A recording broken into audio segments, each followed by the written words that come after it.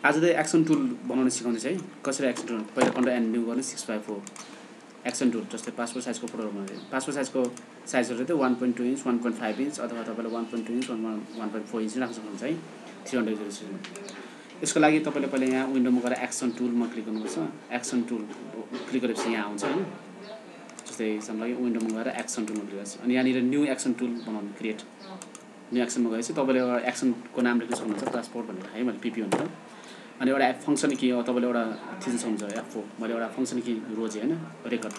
अब हामीले यहाँ जे युज गऱ्यो त्यो रेकर्ड हुन्छ यहाँनिर। जस्तै एक्जाम्पल लागि मैले यसलाई यहाँ राखेँ जस्तै यहाँ राखेँ। अब यसमा मैले स्ट्रोक हालेँ एडिटिङ गएर स्ट्रोक वाइट स्ट्रोक हालेँ वाइट 10 px अनि ओके अनि एडिटिङ गरेर स्ट्रोक ब्ल्याक हालेँ। यो ब्ल्याक चाहिँ अब काट्नको लागि अलिकति 1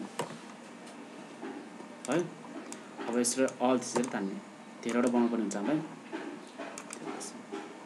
अझै तान्ने। यो सबै कुराहरू चाहिँ रेकर्ड भइरहेछ।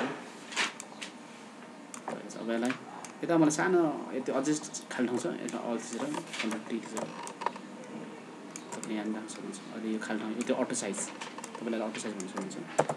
अल थिचेर अलिकति सानो अल थिचेर सानो तपाईँले यति गरिसकेपछि यसलाई यहाँ तल गएर स्टप रेकर्ड गर्नु स्टप रेकर्ड। अब यो रेकर्ड अब मैले यही कुरा अरूमा पनि गर्न सक्छु। अब जस्तै एक्जाम्पललाई अर्कोले कन्ट्रोल एन्ड न्यू 6x4 अर्कै फोटोमा हाल्नु पऱ्यो मलाई होइन यही कुरा। अब तपाईँले बनाइरहनु पर्दैन। एक्जाम्पललाई यो अब यसलाई लियो 1.2 1.5 इन्च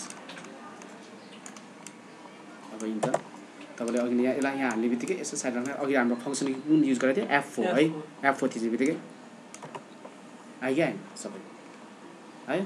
अब यो हामीले बनाइरहनु पर्दैन। अब यो फङ्सन केमा भइसकेको छ रेडी भयो। फेरि अर्को कन्ट्रोल एन्ड न्यू यो चाहिँ स्टुडियोतिर काम गर्दा अथवा कुनै काम गर्दाखेरि धेरै काम गर्ने बेला यो युज गरिन्छ है। जस्तै अर्को फोटो गर्नु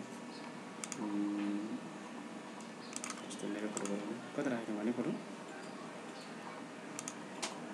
यसमा राखेको थिएँ है। जस्तै म